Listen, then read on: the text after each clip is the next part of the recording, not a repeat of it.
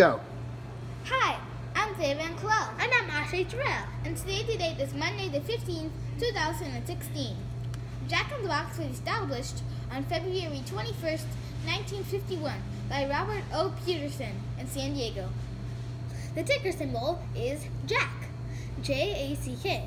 It is over 2,200 locations in the 21 states. It is heavily concentrated on the West Coast. Jack in the Box pioneered the two-way intercom system.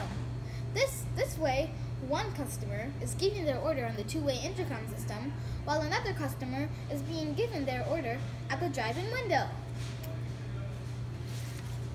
Jack in the Box had a TV commercial for the Super Bowl. To announce it was giving away 1 million burgers. Whoa! The campaign started on the day of the Super Bowl, February 7th, 2016. And here's the burger. It's the new Double Jack Burger. It doesn't look amazing.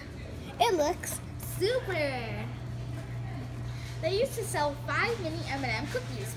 It's been replaced by the mini churros. Now, Jack, if you're listening, and we know you are, please bring back our cookies to the menu. Yeah, we love them. Yeah. Jack has funny TV commercials. They used to give away antenna balls. The stock has done well the past few years. It was at $19.92 on August 31st, 2011.